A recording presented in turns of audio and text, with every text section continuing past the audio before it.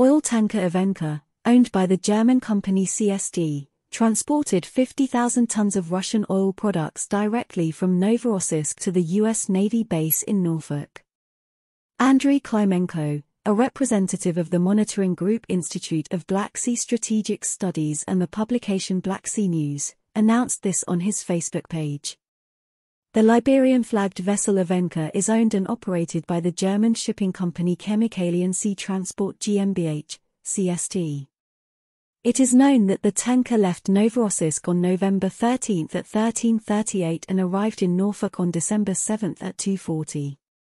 These data are confirmed by the Marinetraffic monitoring service.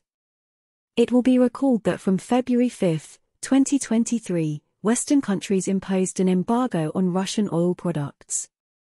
The European Union has banned its companies from buying Russian oil products and trading in Russian raw materials, which can be transported anywhere by sea.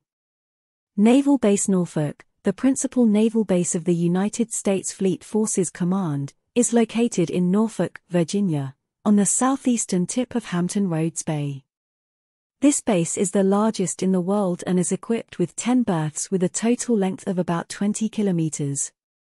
Ammunition warehouses, oil storage facilities and infrastructure for cargo operations are located on the territory of the base.